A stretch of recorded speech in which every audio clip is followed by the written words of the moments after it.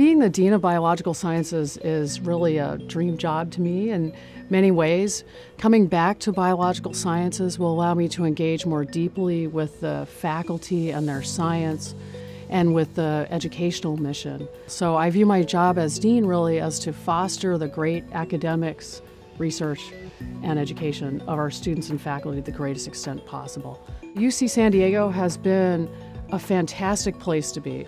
The campus as a whole has continued to recruit outstanding faculty and be pioneering in a variety of different endeavors on the campus.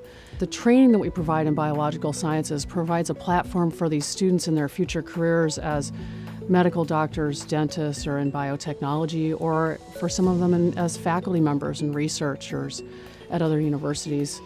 So I like to tell students to never be afraid to enter newly into a field or to collaborate with people outside of their own discipline.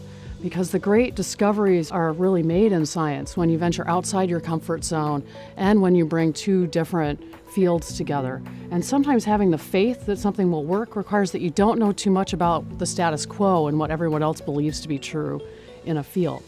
We have a very diverse leadership team. 50% of the deans are now female. Diversity is really important in leadership positions. I find myself that the more diverse the team is that I have helping me make decisions, the better those decisions are. It's really important to consider a problem from many different possible angles, and so I like to surround myself with people that have different disciplinary backgrounds, different ages, different ethnicities, and personal circumstances. Biological sciences is a fantastic division. We've hired amazing young faculty and senior faculty. We've kept fantastic faculty, and we have an outstanding staff that supports the students and the faculty throughout their time here.